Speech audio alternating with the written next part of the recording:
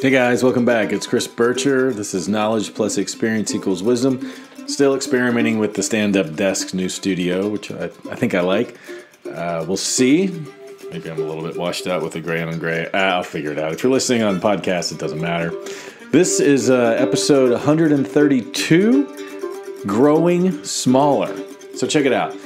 I've been thinking about this a lot. And right before COVID, I guess, maybe for the 2019...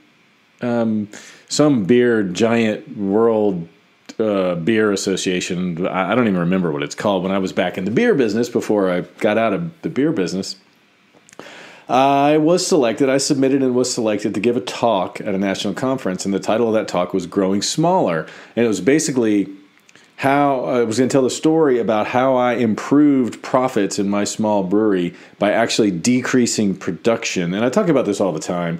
I focused on sort of the expense column in the profit and loss sheet rather than the revenues column, right? It's completely, anti-neoliberalism, anti-capitalist way of like running a business. But it actually works, and I had evidence. And I think the cool part about it is the Brewers Association, that's what they're called, they were into it. They saw the value of me helping the thousands of other breweries, many of whom have gone, out of business since then, to help them look at this a different way. And I really think that I will eventually put this in a book. This is the title of one of the efforts that I've been developing over the course of the last 4 or 5 years. And I just wanted to sort of take a minute in today's episode and talk about it. Mostly for personal benefit, but hopefully that some of the topics you will find interesting. I think all of it is exceptionally interesting because, number one, the thing I've been most obsessed with lately is the socialist, egalitarian, anti-capitalist idea that infinite growth is simply not sustainable. And I talk about this a lot, but it's a movement that's happening right now. And there's organizations like the Post-Carbon Institute, the Post-Growth Institute, concepts like degrowth and post-growth, what Daniel Schmachtenberger calls the meta-crisis, what Nate Hagens calls the Great Simplification, this idea that we've burned through all the easy energy that's allowed all this easy growth. And we've sort of accustomed ourselves or trained ourselves that this is the way. And if you think about all of this idea that we have to keep growing, there are so many things wrong with it. Income inequality, for example, for-profit healthcare in the United States. There are lots of reasons why this direction that capitalism has gone, and maybe because growth is one of the basic assumptions and tenets of the success of capitalism. Maybe you can blame capitalism. I don't care. I'm not here to be anti-capitalist. I'm just sort of saying we need a new goal. We measure the success and health of our nations in the terms of the gross domestic product. How much money did we make? And we're finding out that that's not actually a good representation of how well we're doing. It's like, take healthcare, for example. Where the United States of America is one of the most sort of advanced countries in the world. We pay the most for healthcare, but we receive among the lowest benefits. The cost-benefit analysis of the healthcare in the U.S. is terrible. And so what are we doing wrong? We're doing something wrong, and trying to grow perpetually is one of, if not the thing. And the reason I want to use growth in this subject, because I want to placate some of the people who have an automatic knee-jerk response.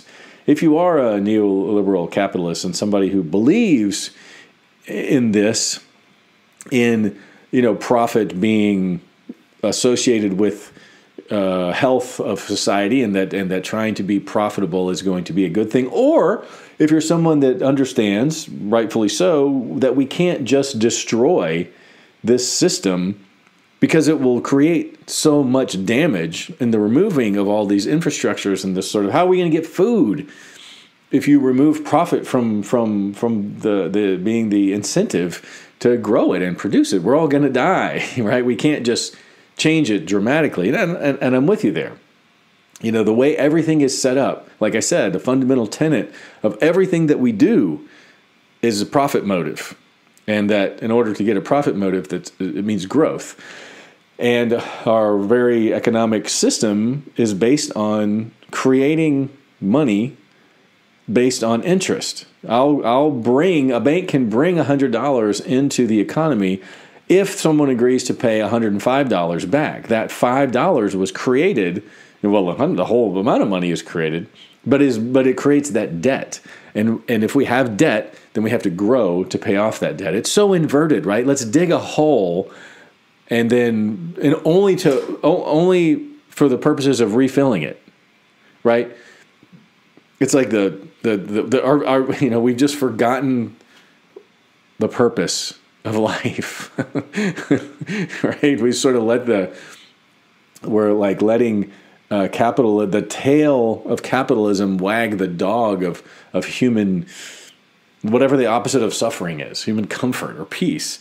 And so that's the impetus of this idea, is that I want to, or the title, I want to embrace growth, because I think there are forms of growth that are not only just important, but are a critical, fundamental element of being a human.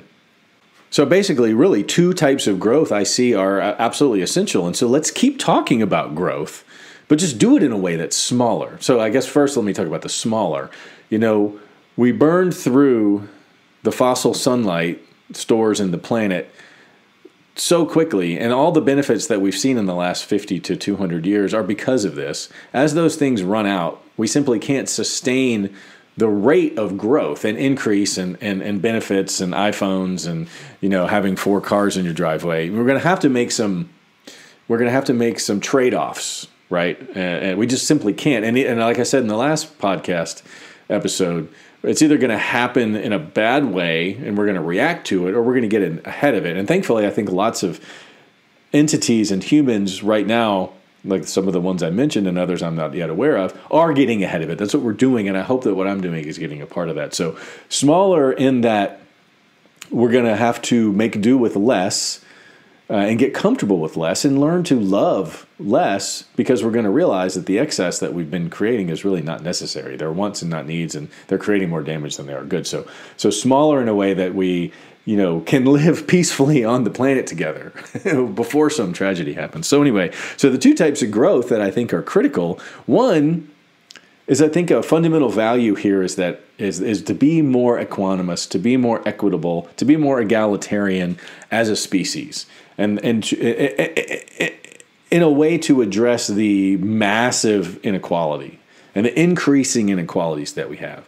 And so one of the things I think we do need to prioritize as far as burning the fossil fuels is helping the rest of the world who doesn't have things like sanitation, sewage control, drinking water, enough to eat, helping them do like all the white countries have, like Europe and the United States, burn some of those fossil fuels in order to improve their infrastructure, to get the basic things. First prioritize that, then agree upon what those basic needs are, and then sort of ensure to our best abilities that we make an effort using the precious fossilized sunlight that we have to raise all boats, to use a terrible cliche that I don't even know is accurate, but to bring everybody, and that's going to sort of address all the immediate issues that I think, what are the biggest fires?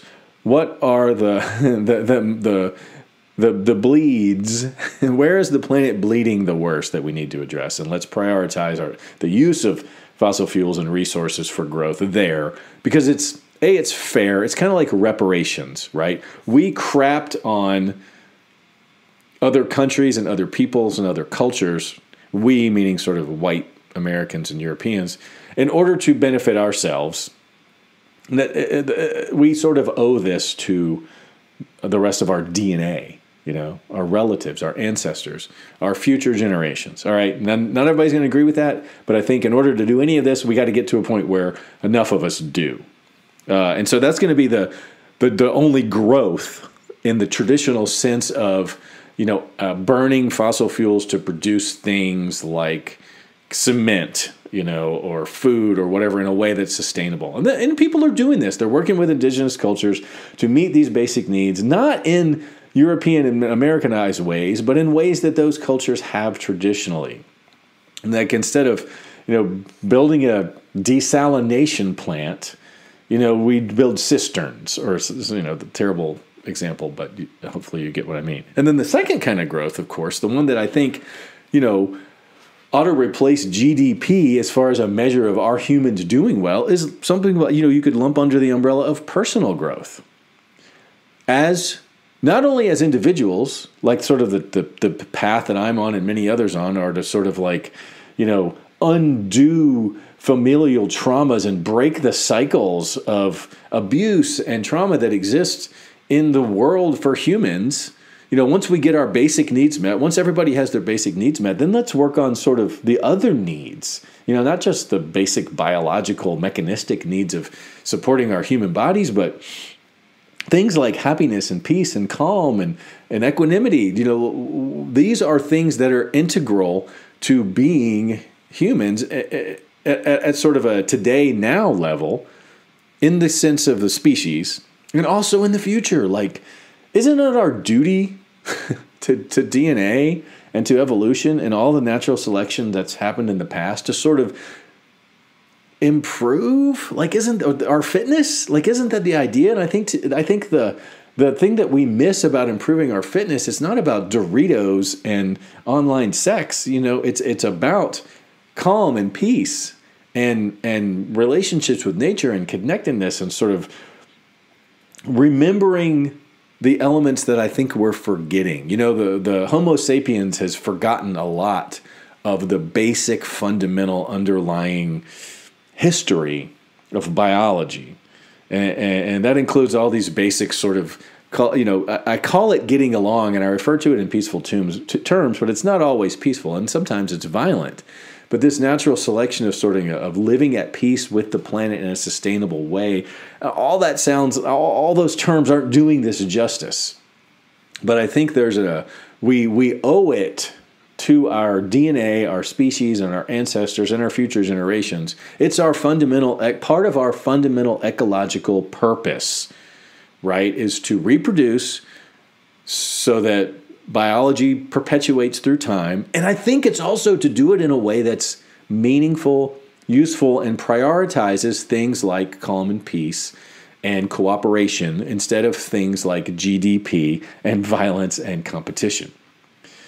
Again, getting to that point is probably going to be like a big part of this work. Like, big part of growing smaller is laying down all the fundamental assumptions and sort of redefining our global values in a more ecological and a natural sense. Like, what does nature value, right? What has worked? What has been weeded out? Why are things here that are here, and why are things in the fossil record that aren't here anymore?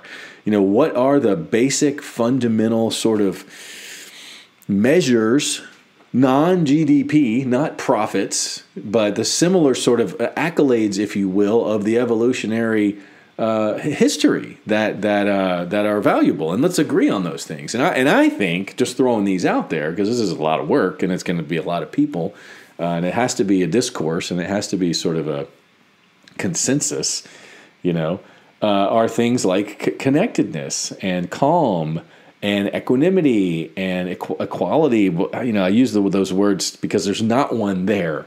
Because life is not going to be fair, but it ought to be, the opportunities ought to have equal access.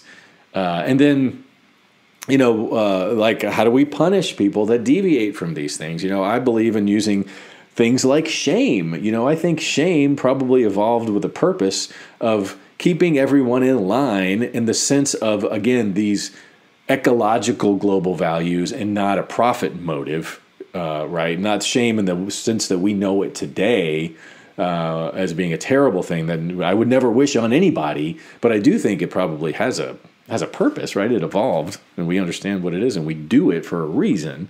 Instead of like locking somebody in jail or treating them as a bad person and giving them like creating their own self-shame, but if somebody steps out of line and somebody starts raping people and we've agreed that that's a bad thing, then we have to do something about that. How would we do that, right? It really is like it's like the example that I can think of, because I learned it in history in school, is the writing of the Constitution when the first Europeans came to the New World, and of course a genocide for all the Native Americans, but then got to start a new country, right? You don't have to do all those bad things to have that. In fact, if those guys had any sense, they would have had, at least 50% of the Constitution would have been about adaptive management, like I've talked before, like what to do as things change. But of course, we were so stuck in such a tiny, narrow time frame, the now, and in that sense, living in the now is bad. We didn't consider that future generations would, would evolve as much as we do. And again, that's because we didn't define the global values. We started, 8 steps down the process instead of at the top. We have to go all the way back upstream. And nothing angers me more, and of course I'm also empathetic, than somebody that says, you can't do that. I said this last time. Don't tell me you can't do that. Don't tell Homo sapiens you can't do that, because of course we can do that. We have to do it. Think about it. It's as if we started a new project and didn't consider, these 3 massive things. And then we just sort of said, well, that's too bad. We didn't consider that in order to move this project forward, we actually had to eat our children. Dang, that was we shouldn't have done that. Oh, well, too bad. Oh, guess what? 3 generations later, we're all dead. You don't do that. You correct it. Oh, we screwed up. We got to go back to the drawing board. And of course, again, when everybody, no, we can't do that. It'll make too many people uncomfortable. We're going to have to sacrifice. We're going to not have the 3 Tahoes in the driveway. We're not going to have the heated pool. These are all silly things. And until we can get to a place where we can make those kind of sacrifices, nothing's going to happen. Like I said, this all may be impossible. It may just be ridiculous. And if that's true, then we are in the state of collapse, and we are so far down the road that we might as well throw our hands up and just become heathens. I mean, what's the point? But I don't think that's true. I'm going to hold out until the end. And at the very least, having planned all this stuff and thought about it, all of this stuff will be laying around. Think about it. If there is some, dystopian collapse in the future, and it happens, and it's probably not a moment, but it's basically a moment in geologic time. Something dramatic happens. And think about The Walking Dead or The Last of Us or any of your favorite dystopian shows, movies, TV shows, whatever. There's that moment when you wake up and the world's completely changed. And whether there's zombies around or dinosaurs, I don't know what it looks like. In those moments, all of this stuff will be laying around. My podcast, The Great Simplification, all the work by the Conciliant Consortium or whatever with Daniel Schmachtenberg, all these other people that are doing this work, it's all going to be there. Sure, maybe nothing was realized before it was too late, but it's never too late. At least the tools are there, right? You can pick them up and go, oh, these guys are onto something. Maybe we should try this. Instead of, and again, the skeletons should be things like, before you do anything, get together in groups and discuss it. And think about what your needs are and what your wants are and what your values are.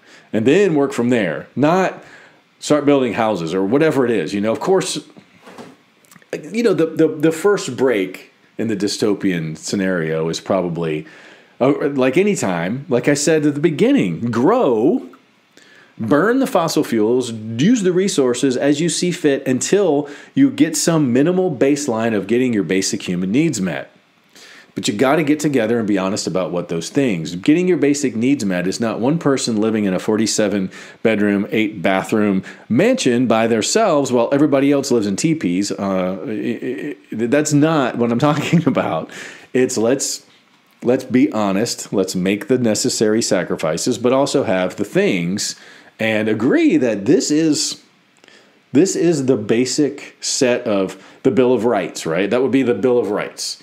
What does that look like? And if you don't like it, I don't know, tough shit. You're gonna have to make amends, or maybe there are ways to deal with that. But I don't think it would ever come to that. We paint these pictures, and this is part of the I can't do it or you can't do that sort of thing.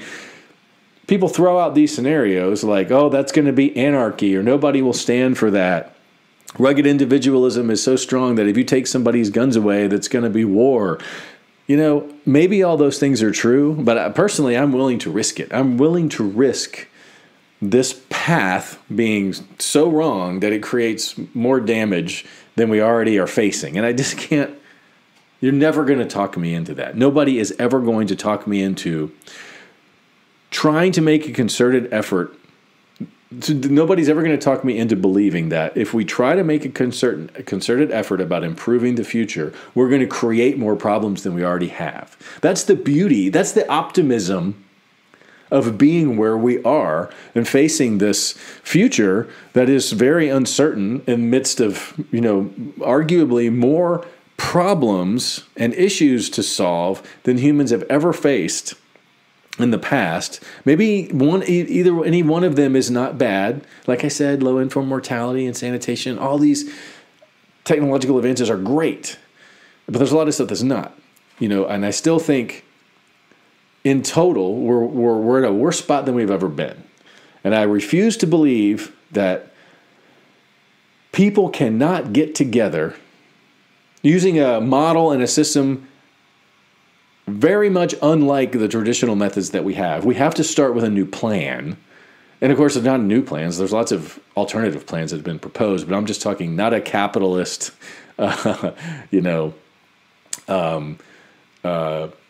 it's whatever you call the type of governing system we have now, because it's not really democracy. You know, a different way. We have to do things different. We can't keep saying, oh, we have to follow the construct, because following the construct is what's, you know, creating the problems. Again, we got to go so far upstream that we're sort of literally reinventing the wheel. But there's so much that we've learned. We're not reinventing the wheel. We're making a better wheel. And again, we can't use the same path to get to the solutions. We got to start over. And again, I think if we do that, I think what we're seeing in the world right now is the emergence of the critical mass of people and organizations that are going to make that happen. And God, I just hope it happens in my lifetime. I have excitement and, dare I say, optimism that it is going to happen. Before I die, if I live to be, 80, 90 years old, I will see the beginnings and maybe the middle of this new wave before we get to a point that is really literally too late. And again, I don't really know where that is, but I do believe we're headed there, much more so than I think people believed in the 80s and 90s and that post-Reagan, post-World War II era of like maximum bliss. That period is gone. There's a lot of people a little older than me, 55 and up, that still think the world is like that. If your parents are telling you to go to college and be a doctor and live a good life, they're still blinded by that brief period of sort of massive benefit, again, that we're never going to see again. We live in a different world. And if you're younger than me, in your 20s, 30s, and 40s, this is the time that, like I tell my kids, don't follow the old model. It's almost... The probability of the American dream of working out is pretty minimal. It's smaller than it's ever been. And when I was a kid, they would tell us, like, if we deviated from that path, you had a high probability of screwing up. And I guess it ended up penniless and insane, living on the street, or whatever the fear was. That probability, if you go your own way, is increasing. Look at the YouTubers, look at the influencers, look at the freaking video game players that make millions of dollars. I guess that's the same thing. There are different dreams whose probability of working out is increasing. So that's the beauty of it. And I think the more you can take a growing smaller approach, the higher the probability is. And the more you abandon the old way, the higher your probability of success in the future is, right? And again, in the context of any day there could be nuclear war, and none of it matters. that's exciting to me, and I hope you're picking up what I'm laying down, and I appreciate the opportunity to sort of throw that out there and get this ball rolling. And I'll continue to work on this and keep you updated. So I'm Chris Bircher. This is Knowledge Plus Experience Equals Wisdom. This is episode 132, Growing Smaller. I appreciate your time. Tell all your friends. Take it easy.